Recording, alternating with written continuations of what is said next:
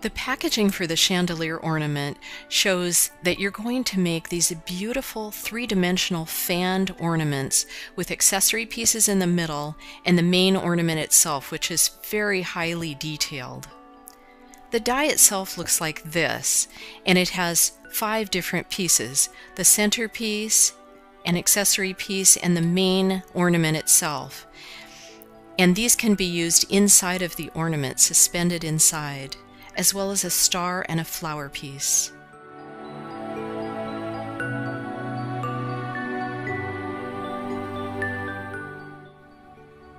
Begin by die cutting 12 pieces of the chandelier ornament out, and I like to use about 3 different patterns, so I'd cut 4 of each of those 3 patterns and then individually fold them in half as precisely as possible.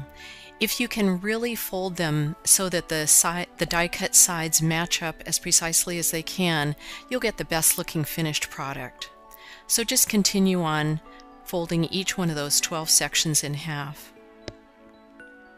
And after those are all folded, then apply glue to each one. And I like to use a quick dried glue and just a very thin strip on each one of those little detailed areas, and it's really going to look beautiful. It is worth the time that it takes you to do all of this gluing. And place the next section on top and try to match that up as well as you can. And make sure that those 2 pieces are making contact all the way down to the very pointed tips.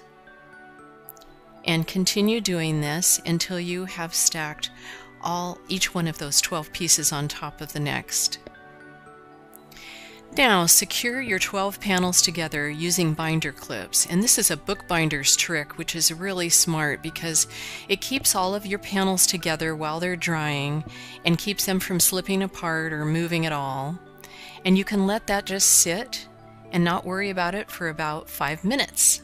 And when you come back and it's completely dry, remove the binder clips, and then magically you can spread apart your panels and it will look beautiful. Sometimes you get a little bit of stickiness happening, and just make sure that those get separated, and then separate them all so that they look really uniform. And now you can do your little ornament piece. I chose a little flower piece and I cut 8 sections out for this, and I'm using exactly the same procedure for assembling it. Stacking one segment on top of the other and trying to match those up the best I can until I get down to the very last, the 8th section. And then that looks really good, and then I'm going to just clip the binder clip on that and let that dry for a few minutes, and come back about 5 minutes later, and the ornament itself is almost completely assembled except for the very last panel. And the reason that I left it is because now I'm going to show you how to make an ornament, a hanging ornament, out of this. So I lay in a little strip about 15 inches of metallic thread and then hot glue that into place just right along the fold line or the spine of the chandelier ornament, and then pull that thread so that it's very taut, and then let that dry completely, and then position the little flower shape in place and then hot glue that one right down the center. And when that's dry, then apply some quick dry glue, just a small amount, and then close up that flower.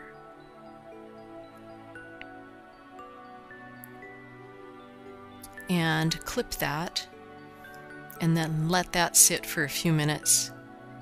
And I'm just waiting about 5 minutes and then coming back and making sure each one of those panels is fairly uniform looking. This is kind of my last opportunity to rearrange the panels on the smaller flower ornament.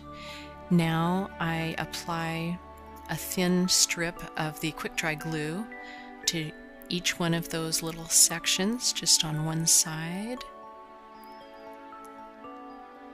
And by this time, now it's ready to close that up and complete the assembly of that ornament. And that looks spectacular. Look beautiful hanging from the tree.